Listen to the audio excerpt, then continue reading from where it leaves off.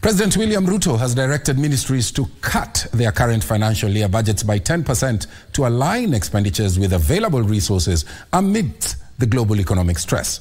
In a new set of austerity measures coming a day after yet another directive regulating travel by public officers, the head of state emphasized the need for the government to exercise prudence in resource utilization, further warning government officials against wastage and also corruption. The president spoke while chairing their weekly cabinet meeting at State House right here in Nairobi, Kenya. JJ Kioria with that report. In what could be a pointer to the tough balancing act the government has to do to deal with a global economic crunch, President William Ruto has directed ministries to cut their 2023-2024 financial year budget by 10% to align expenditures with available resources.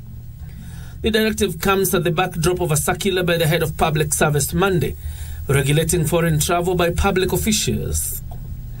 Speaking when he chaired a cabinet meeting, the president warned that action would be taken against officials engaging in corruption and overseeing wastage in public offices.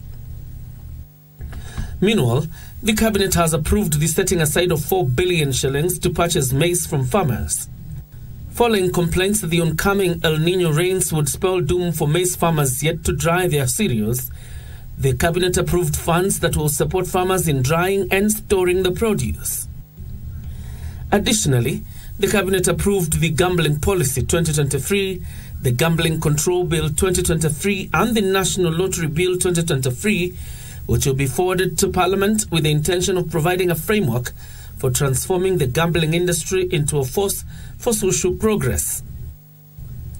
The cabinet also approved the immediate partial lifting of the moratorium on the issuance of new mineral rights for industrial and construction minerals.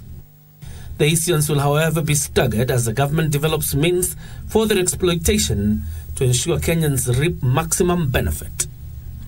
John Jacob Curie, Prime Edition.